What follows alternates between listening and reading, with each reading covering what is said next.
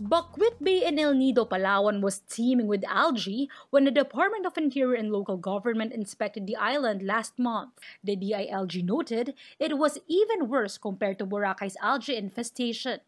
In other parts of Buckwheat Bay and Barangay Korong-Korong, meanwhile, officials discovered pipes from houses disposing directly to the creek, while water in some outfalls contained oil and human waste.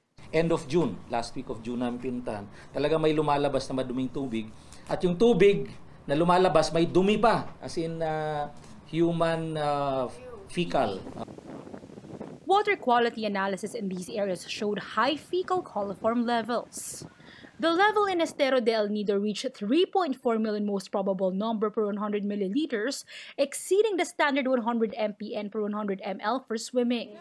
The DILG says informal settlers, easement violations, and unregulated dry docking of boats, among others, contributed to the poor water quality of the beaches in El Nido. The DILG has recommended to the DOT and DNR the closure of water activities in Buckwheat Bay and Korong-Korong Beach in El Nido for 3 months. Ang aming suggestion is timely na ngayon na ipasara. Kasi tag-ulan, wala masyadong turista. So August, September, October, kokonti lang turista. So ngayon pa lang, habang kokonti ang turista, magsimula na tayo maglinis ng El Nido para hindi masyadong negative yung impact. The secretaries of the 3 agencies have yet to decide on the matter.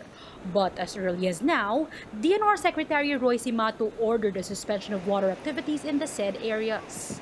Mataas na yung risk nito, and this is a possible health risk. What we will do as of now is temporarily palalayuin muna natin yung tao rito sa lugar na ito pending the decision. The local government, for its part, says they've already stopped water activities in the affected beaches since last week. They are now asking the national government for a 3-month extension to rehabilitate the island. Sana mapagbigyan kami at mailatag din namin sa ating pong tatlong ahinsya yung anong pong mga ginagawang mga pagpaplano ngayon. Amid the threats of closure, the DNR also issued a warning to commercial establishments in the island. We will deal with these commercial establishments head-on din. We will file charges, we'll shut their operation down. The DILG clarified tourists are still allowed in El Nido. Shaila Francisco, we are One News.